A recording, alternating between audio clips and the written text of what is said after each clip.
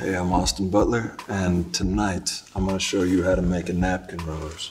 Oh gosh, how much allure can Austin Butler radiate by simply folding an ordinary napkin into a rose? Believe it or not, it's enough to captivate anyone. His attempts to convince fans of his enduring shyness since childhood only adds fuel to the fire of his appeal. I would whisper to my mom and say, "Could you order this for me?" And she would order for me at a restaurant. And I was very, very shy. I'd always be a wallflower at a party. Countless hearts yearn to be the one to help this seemingly wallflower bloom. Yet Austin remains elusive, captivating his fans not just with his film roles, but also with his promotional campaigns for Yves Saint Laurent.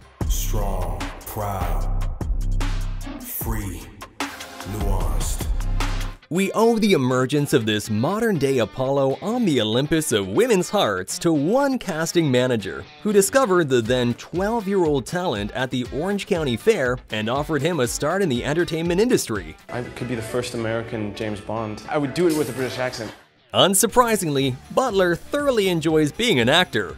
And then somehow I ended up on this set, and it just seemed like I always loved movies, and it seemed like a fun thing to do, and something about that process of seeing the entire machine and how filmmaking works and being around other actors, and suddenly I felt like, oh, I found my tribe. How old were you, 12? I was 12.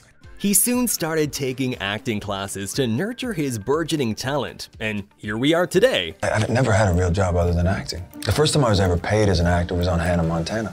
While his peers were serving coffee and working in flower shops, he was simply being handsome. Once in half an episode about an unsuccessful date with Hannah Montana, the little tramp. The other time in an entire episode as a bachelor hot guy ready for new heartfelt adventures with iCarly. He even played the main role of a cool independent guy in the Carrie Diaries, sharing Carrie's first kiss. The secret to success in these roles? Undoubtedly his killer looks.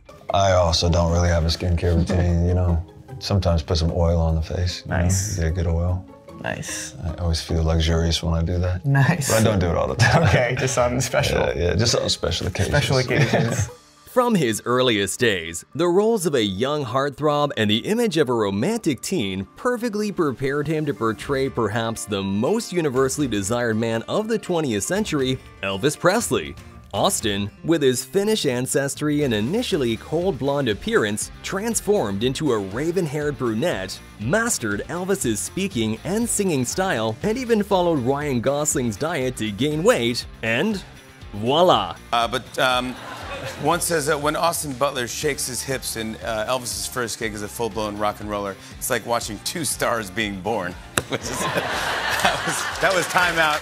Butler's Elvis became a global sensation and marked a real breakthrough in his acting career. He won the BAFTA, Golden Globe, and Satellite Awards for Best Actor, and was nominated for an Oscar and a Screen Actors Guild Award. This role catapulted him to the status of one of Hollywood's most sought-after rising stars. Another role, as a charismatic blonde biker with lavish hair who rides through Chicago with Tom Hardy, involved in criminal activities, only solidified his image as an irresistible heartthrob. What truly astonished everyone was his role as Harkonnen in Dune Part 2. To fully embody this main villain and antagonist, Austin underwent significant transformations, both externally and internally. I did a makeup test in London, and then I looked in the mirror, and suddenly I didn't have any hair, and my teeth were black. And you were like, damn, I look good. Yeah. That's why Austin pumped his body, went bald, thankfully with the help of a bald cap that took hours to apply, extending all the way to his eyebrows, and began to dig into the psychology of his character. Those are the characters that can be hard to justify their actions, but yet humanity is full of those types of people, so shining a light on that part of the human condition is a fascinating thing to explore. His diligent studies have certainly paid off. The excitement is palpable, with everyone vying to praise Austin first. Yet, it seems he remains blissfully unaware of the buzz surrounding his persona. The scale is dynamic and Butler's portrayal is widely hypnotic and menacing. This is greatness on every level. Wow. That's wild. It appears that not only do good girls fall for bad guys, but so do top producers and directors. How else could you explain his casting in Ari Aster's upcoming contemporary Western black comedy, Eddington? By the way, he'll be starring alongside Joaquin Phoenix, Pedro Pascal, and Emma Stone. Clearly, his selection wasn't due to his penchant for bitter chocolate with cold oatmeal milk, nor his habit of journaling his thoughts and poems. At first glance, Austin Butler seems like the quintessential sweet, charismatic man. He's passionate about cooking, and had he not pursued acting, he would have certainly become a chef, enough to make any heart flutter. He's a fan of old-school film photography and even has a dedicated darkroom in his house for developing pictures. The moment he is most proud of, it's sure to melt your heart with its tenderness. Being in Cannes for the first time, and my dad had never been outside the country. Wow. We hadn't seen each other yet, and he had just arrived, and I look at my father, and he's on the carpet in a tuxedo in Cannes, and I just thought, this is so surreal. He harbors deep warmth for his late mother, who passed away from cancer when he was just 23. The immense grief struck him profoundly, nearly shattering him. This profound sorrow led him to reassess his values and even question his future in acting. And I started sinking into this deeper and deeper depression as I stopped working and my identity, and I wasn't getting the roles that I wanted, and the opportunities weren't there for the types of things that I wanted to do. And so I really thought, maybe I'll just quit. And Austin spent about 6 to 8 months in this state, ignoring his agent's calls and relying on his savings. He even started to believe he wasn't cut out for acting. However, he climbed out of this depressive state with his agent's insistence, who compelled him to record a video audition for the Broadway production of The Iceman Cometh alongside Denzel Washington. Realizing that his mother had invested too much in him for him to just give up also played a crucial role in his recovery. I owe her for everything, because she quit her job and she drove me to auditions and took me to acting classes, and through going through that process, that's what then allowed me to start to break the shell. While he was performing in The Iceman Cometh, Quentin Tarantino cast him as the infamous killer Tex Watson in Once Upon a Time in Hollywood. This role marked the beginning of a return to normalcy for Austin. Quentin gave me the part. I flew back and did the play on a Tuesday, and I was just floating on cloud 9 because I was about to get to work with my hero.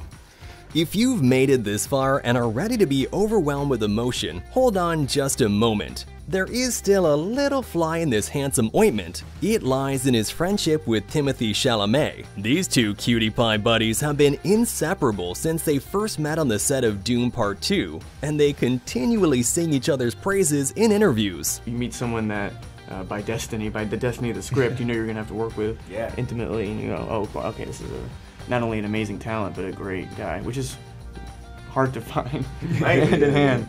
From the first table Zoom, I was just blown away. Mine's Timothée Chalamet.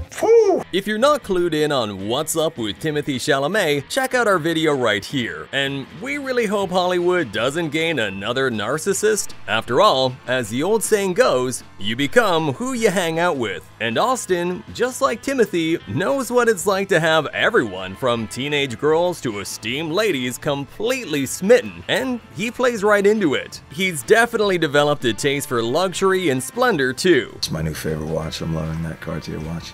And all those stories about how shy he is and how he frets when bad red carpet photos of him end up all over the internet, especially after spending 10 minutes breaking down his most famous outfits, just comes off like he's flirting with the audience. And let's be real, when you're 28 and out of nowhere Quentin Tarantino calls you up saying you're perfect for his movie, that's enough to blow anyone's mind. Without a doubt, everyone has the right to choose how to live their best life. Yet sometimes, celebrities forget that they are behavior examples and role models for many of us, especially for teenagers. Well, maybe they just don't care about it. Regardless, they carry a weight of influence over the values they promote. Above all, these values should not include narcissism, toxicity, or abuse. Otherwise, there are no complaints for Austin. In your opinion, who else is a sweet, handsome guy with a bit of bitterness? Write your answers in the comments and we will definitely make our next video about them just for you.